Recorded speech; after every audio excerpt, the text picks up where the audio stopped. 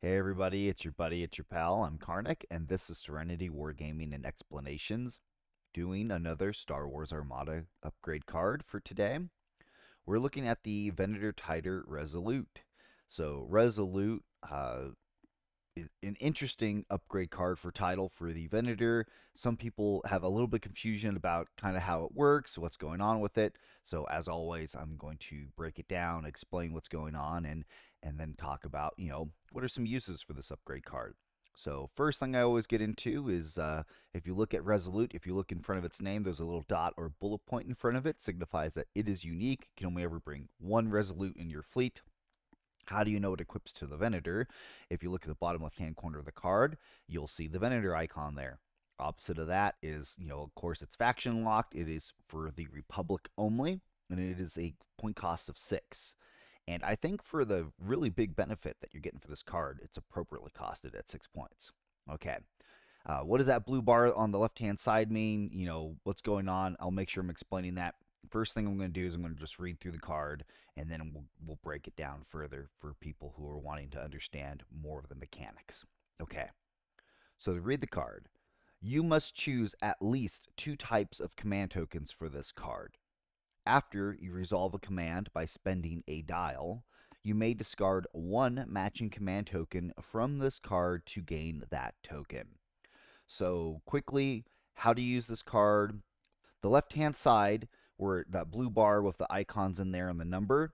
So when it is saying you must choose at least 2 types of command tokens for this card, in that blue box, you can only choose to put either repair, squadron, or concentrate fire tokens in there. You can put 4 tokens in there, but it must be 2 different kinds. So it has to either be, it can be all 3 if you want, but it has to at least be, 2 of those 3 in there. You just can't do the entirety of those tokens all of just one command token type.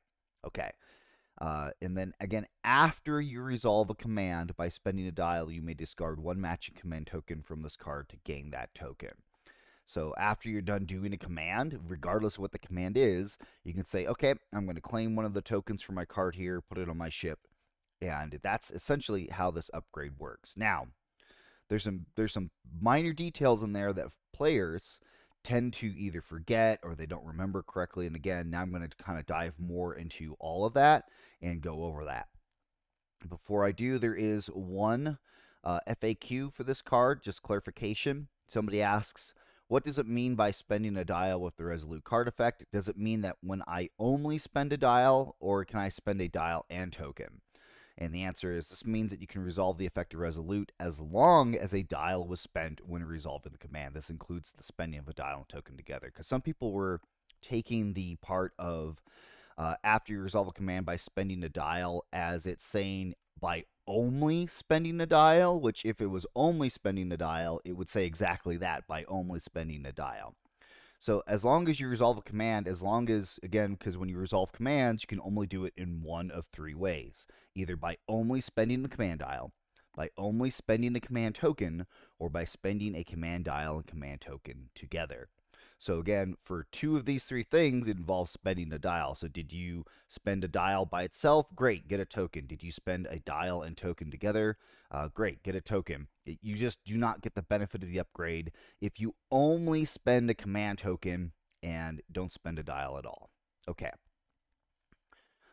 So for Resolute, the blue bar, I want to touch back on that. So again, that blue bar, some folks again get a little mixed up with about how that works. The blue bar, the gaining of those tokens, it only happens in the deployment step of setup, meaning when you're putting ships down on the table at the beginning of the game in deployment, when you deploy the ship, and as soon as you deploy, it's not after deployment, it's as soon as you deploy the ship, you have to figure out what tokens you're putting on that ship. And you do not get the tokens, like for example, if you had a mechanic that would allow you to set aside the ship with Resolute, and then halfway through the game you plop the ship out, you would not gain those command tokens at all, period. Because again, as per Rules Reference Guide, that only happens during deployment setup of ship. So it's only when you deploy the ship during setup. So don't take this card or this upgrade set it aside, try to bring out later, and try to claim the ability of this effect because you will not be able to. Okay. Getting more into the two different types again, that number there, that 4, means you can put 4 tokens on that ship. Again, it can either be, like 3 engineering in 1 squadron, or 2 repair, 1 squadron, 1 confire, or any mixture of the two. Again, you don't have to have all 3 different types on there, but you have to have at least 2 different types. Typically, what I usually will see is something like 3 repair tokens and like a confire or a squadron token, or something similar to that effect.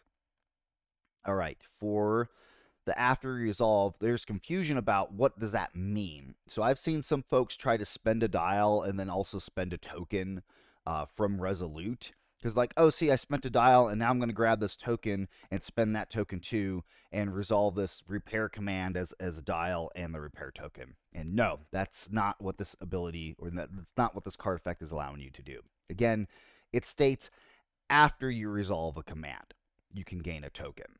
So when you spend a dial or dial a token or whatever to resolve a command, such as doing engineering points, it's after you're done spending the engineering points, or after you're done doing your squadrons, or if you're doing concentrate fire, it's after you're done resolving concentrate fire, or navigation, etc. It's only after you're done with a command is you can get a token from the card and put it on your ship.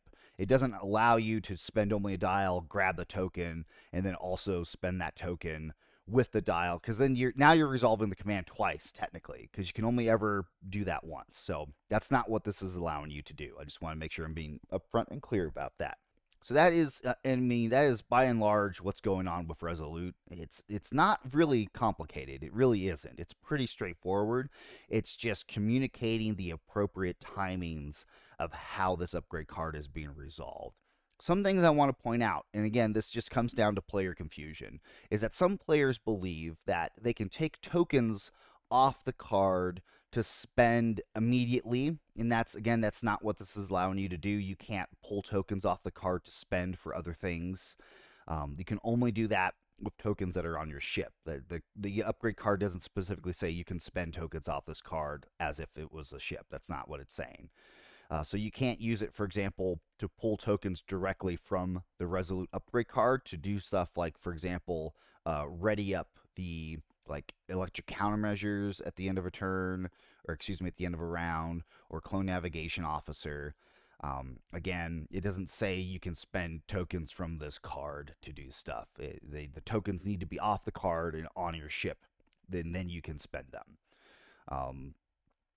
For Resolute, there are most people, when they take this card to get more into the shipbuilding, they really are taking this upgrade to help power fleet commands. And depending on what kind of fleet you're trying to build, the most I've seen people try to use for fleet commands is things like intensify firepower, stacking up those concentrate fire tokens on there, and that way they're able to help kind of be self-sufficient with intensify firepower. There's no navigation on there, so you can't really use it for like take evasive action or entrapment formation. By and large, I only really see it for like intensify firepower. So other uses I've seen for Resolute, though, is again still being able to get tokens off that card to put on your ship to ready things like electronic countermeasures, or if you've got clone navigation officer, or like clone Captain Silver or Captain Zack. There are definitely good use cases for Resolute being able to help ready some of your upgrade cards that have a ready cost associated with them. But that is Resolute. There's no other crazy things going on there. Of course, let me know where you have found uses for Resolute, some interesting games maybe you've played, and I do appreciate you watching the video, and I'll catch you next time. Quick shout out to the sponsors of the channel. Firstly, to Otherworld Events. Regardless if you're needing assistance for event managing, planning, organizing, how to even start, or just need specific ideas for what it is you're doing that you already have a plan for, Otherworld Events can help you out. Second, to Admiral Tater's Ship Shop. Admiral Tater's Ship Shop, while specializing in Star Wars Armada miniature items, also has X-Wing and Legion items. If you're looking to really get some great looking acrylics on the table, whether it be holders for your upgrade cards or tokens or acrylic tokens. And most importantly, you just want a perfect range ruler with no flaws or errors in it that's going to give you exact measurements every time. Highly recommend Admiral Tater.